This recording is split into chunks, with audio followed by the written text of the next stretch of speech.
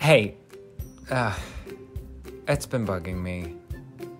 So, I'm sorry I told you to do the audiobook in the Kermit the Frog voice. You didn't really think it was a good idea? No, I thought it'd be funny for you to spend hours on hours recording a very serious audiobook in a very cartoonish voice. But now I feel terribly about it. Apology accepted. Really? You're not mad? Of course not. I got the job. Wait, what? He liked it?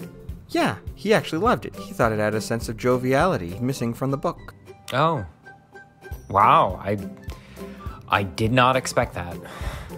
Apparently, it's a really big thing in the Catholic audiobook industry these days. Something about appealing to the youth. He shopped it around, and I'm going to be doing character voices for a bunch of books. Christus Vincit, Infiltration, Immortal Combat. Okay. Steve, there are dozens of books here. Yeah, I have a contract with Ignatius Press. We're looking to take Catholic theology books into uncharted territories. Good luck. Huh? We don't need luck when we've got the Holy Spirit on our side. Oh, boy!